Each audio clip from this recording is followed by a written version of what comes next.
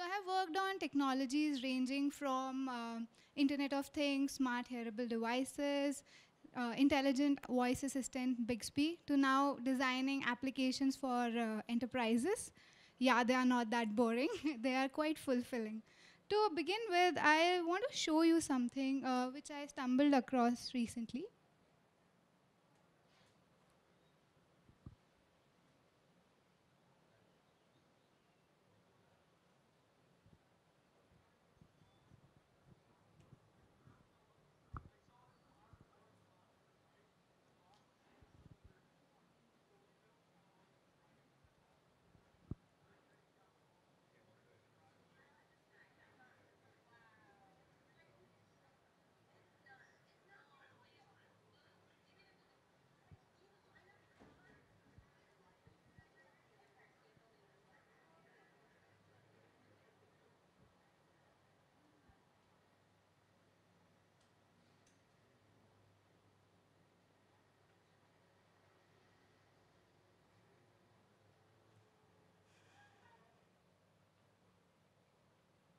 Well, right now what you saw is the classical example of the overusage of smartphones.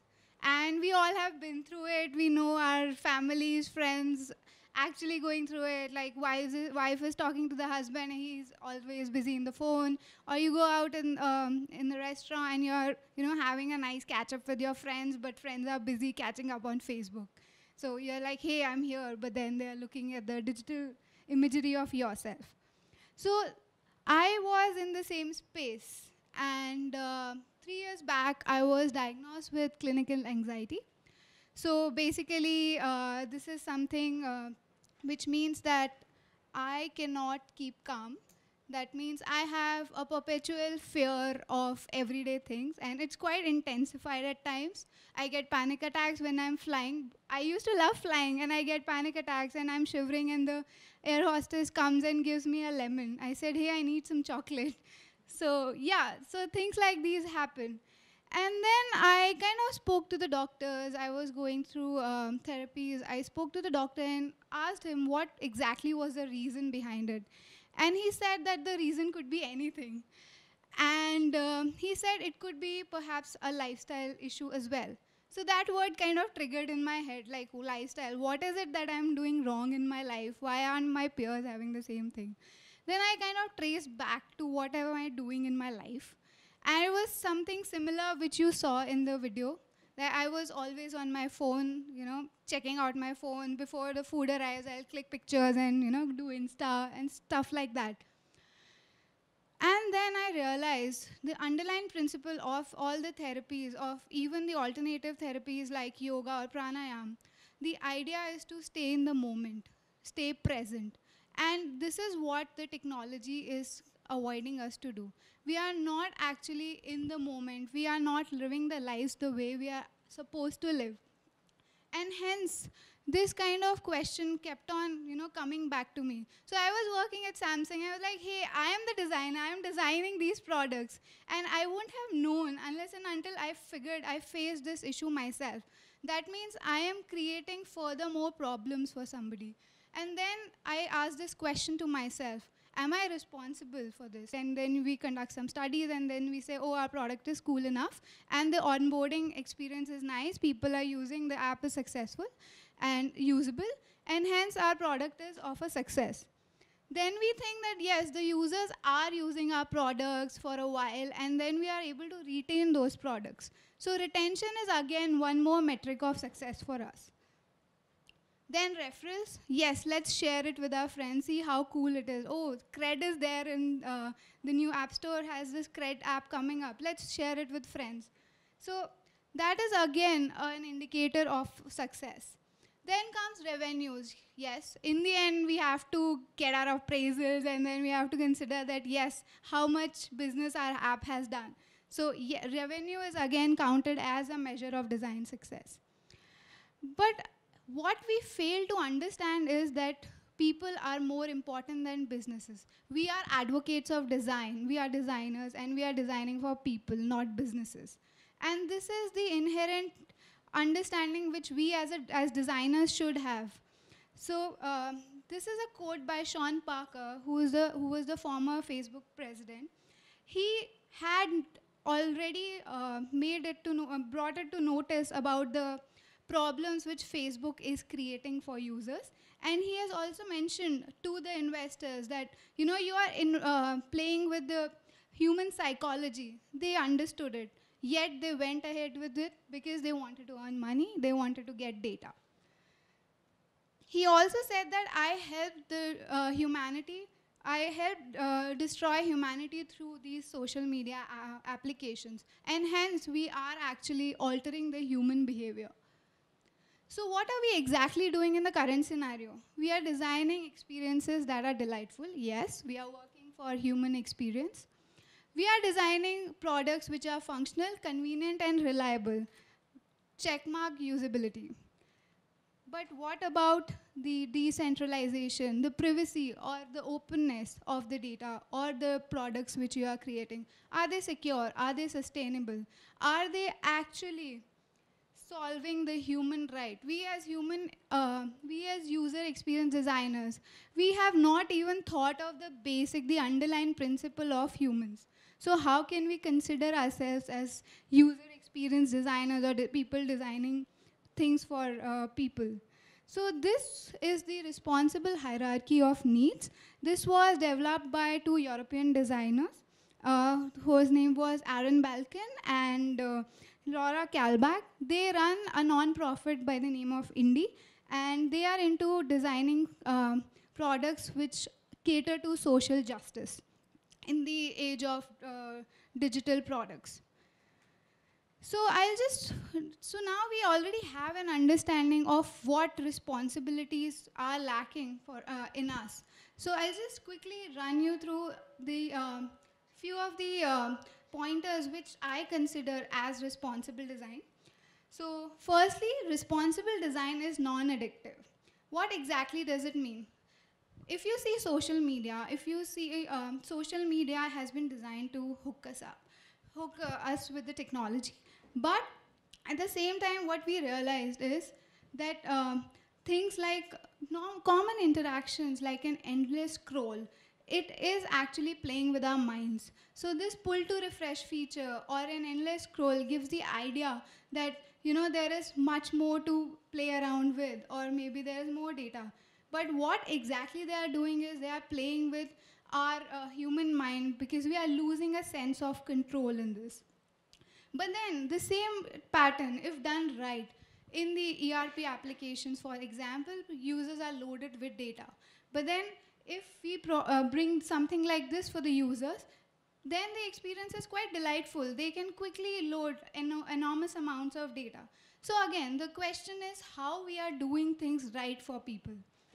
The same example goes with YouTube or Facebook's auto play feature, wherein again they are tricking our minds by, we are just sitting, we are doing like mindless watching, and the system is playing, the technology is playing things for you. So again, is this a matter of responsible design? Like these smaller things which we have never even thought, we are just bringing in, you know, revenues for businesses, but then we are creating social, we are not working in the social justice domain. So there is an interesting quote by Tristan Harris. He was actually a design ethicist at Google. So yes, design ethicist is a real role. And he said that the smartphones are not designed to help us. They are designed to keep us hooked. And he has a non-profit again by the name of Time Well Spent. And you can have a look at it. He is actually talking about different mechanisms which you can employ to your systems by engaging the users and yet saving their time. The second part is, my consideration here is responsible design is inclusive. The best example could be the gorilla, like their face tagging, which the black people of black ethnicity were considered as gorillas. Had the designers considered the inclusivity of the users who would be using it, this issue wouldn't have occurred. Black people actually now doubt using Facebook or Google in those regards. The third consideration here is responsible design respects human emotions. I came across a post on social media, on Twitter, by a user, a Facebook user, who had mentioned that, who had lost a near and dear one, and Facebook actually showed something like this to celebrate this day. Again, this is not responsible. This is actually creating, like, bringing saddening memories to the users. I also consider responsible design as honest, something which trusts your privacy, something which trusts your data, something which does not mislead you. And I'll show you a video on this, which is based on dark patterns. I'm not sure if you're aware of. Dark patterns are features of interface design crafted to trick users into doing things that they might not want to do, but which benefit the business in question. Here's an example. Have you ever tried to delete your Amazon account? Here's the Amazon homepage. What's the first thing you might think to do? The obvious place to look is the account dropdown here. Once you're in here, you look around, it's a lot of information, but if I'm interested in deleting my account, I think that your account is probably a good place to go. Once I'm on this page, there's a lot more information. Payment options, login and security, and a bunch of stuff down here. Unfortunately, you could click every link on your account page, but none would deliver you to a place where you could actually delete it, because it's not here. In order to actually delete your Amazon account, you have to go all the way down to the bottom of the page, and under Let Us Help You, click Help. Once you're here, you have to navigate to Need More Help, because putting it on this page would just be too easy. Then click Contact Us. This is where it starts to get ridiculous. It's still nowhere to be seen, but of the 4 options on the top that you want help with, click Prime or Something Else. You want the something else. In this Tell Us More About Your Issue dropdown, there's still nothing that suggests account deletion. You just have to know to click Login and Security. And then in a second dropdown, there it is, the magic button, Close My Account. Except in order to actually do that, you now have to have a chat conversation with an Amazon associate who's going to tell you all the reasons account deletion is a bad idea. See, you can't delete the account yourself. They have to do it for you. This is a dark pattern, a crappy user experience that intentionally makes it difficult, almost impossible without help, to do something that hurts Amazon.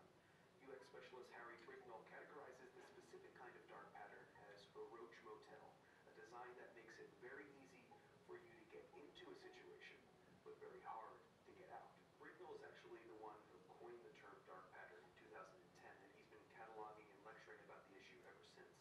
Many of these dark patterns we're all familiar with. I only have to search my email for a few seconds to find one. For example, here, I'm getting spam emails from Architectural Digest. I scroll down and look at that. This is a mess, but it's a mess on purpose. The unsubscribe link is here, but it's devilishly hard to see. That's because it's the same font and virtually the same color as the rest of the fine print. Here's another dark pattern that uses color to misdirect. Over at the user testing blog, Jennifer Jerome points out that the mobile game Two Dots carries you through the experience by offering green buttons. A green button to start the game, a green button to pick a level, a green button to start the level, and 3 green buttons to continue to the next level, and so on. But once you lose a level, the color scheme changes. The first green button you see leads you right to an in-app purchase, while the continue button is just a little X that blends into the larger element. I wonder how many people clicked Buy Moves reflexively as a Pavlovian response. Now, to be fair, this is a pretty benign dark pattern, but it shows how companies can use something as simple as color to trick you into doing what they want. On the more egregious end of the spectrum, you have stuff like this banner ad for Chatmost, which is made to look like it has a speck of dust on it, causing people to brush it away and accidentally click the link. Or you have sites like Booking.com, where they do everything in their power to increase the urgency of a purchase, going so far as to alert you in big red notifications of the hotel rooms that you just missed. You better book now. You don't want to be left behind again, do you? Every once in a while, a company goes a little too far and actually breaks the law. Remember when you used to get spam with all those LinkedIn invites from friends?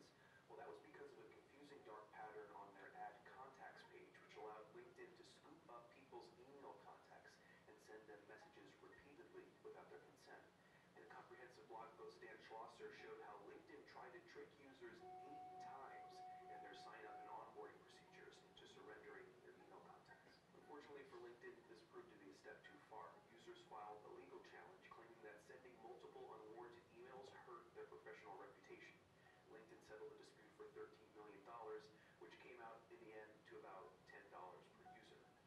It's rare for dark patterns to face consequences like these. Mostly they stay just on the right side of the law, understanding that it's hard to legislate around the psychological tricks of UX design. Everything on the internet is fighting for your attention, but there's a difference between those who are taking the time to build trust and loyalty and the special offer you clicked which actually enrolled you in a monthly subscription, or the social network that dark patterned you into letting it sell data that you didn't even know it had. Some of the responsibility is on us, but some is on design too. And it's not the fault of the designers, they're just doing what they're tasked to do, knowing full well that if they don't, others will. As Bricknell says, our best defense against the dark patterns is to be aware of them and shame the companies who utilize them. Design is what mediates our interaction with the internet. It's the language we read it in. It's not too much to ask that that language be comprehensible and honest. Well, this is a classic example. Like we would be getting calls from our parents saying, "बेटा मेरे को एक call आया है lottery का या मेरे को एक मैसेज आया है लॉटरी का, मैं अपने अकाउंट डिटेल्स भेजूँ?" What if your parents would have done it and you would have lost money any which ways? Again, the same thing is, would that designer thought of this thing that they were actually playing with people's mind and actually playing with their psyches? So now, I will also tell you what exactly are the responsibilities of us designers when we are designing products for people, because we are the advocates of design. Be a forward thinker. You are designing cool things, you are designing concepts, but what are the repercussions of the concepts? Is something you have to think in well in advance. Maybe you can already go ahead and check blogs and check papers online and see what could be the problems which the technology is already posing. The second part I would say is you have to be aware, evangelize responsible design. So there would be business decisions or strategies which would have been made saying that let's do something crazy, let's do something wacky. And then here, you should be aware that something is being done wrong for the people. And this is what you have to be aware and you have to let your organizations know. Learn to say no. At times, your developers come and they say that, let's do something we are not able to do. This is technically impossible. You might get succumbed to it, but you have to take a stand for your users and say no. I would not design anything for the cost of bad design or something which is not responsible. Provide alternatives in case there are some business strategies you think something is going wrong or maybe it's technically impossible. Maybe you can provide some responsible alternatives. And then lastly, revisit continuously. That means you have designed something, but it's just not based on the metrics of design success. You conduct usability testing to understand whether your product is being used. But then you have to check for addictions. You have to check for the dark patterns your app might raise up. And then lastly, I would say with great power comes great responsibility. And then let's design responsibly. You can. In future, I am planning to create a society of responsible designers. It would be a personal initiative, a non-profit event. So if you want to join in or if you want to be a part of it, you can just drop in the mail and then we can discuss more on this. And UX India 2019 is honoring you with this moment.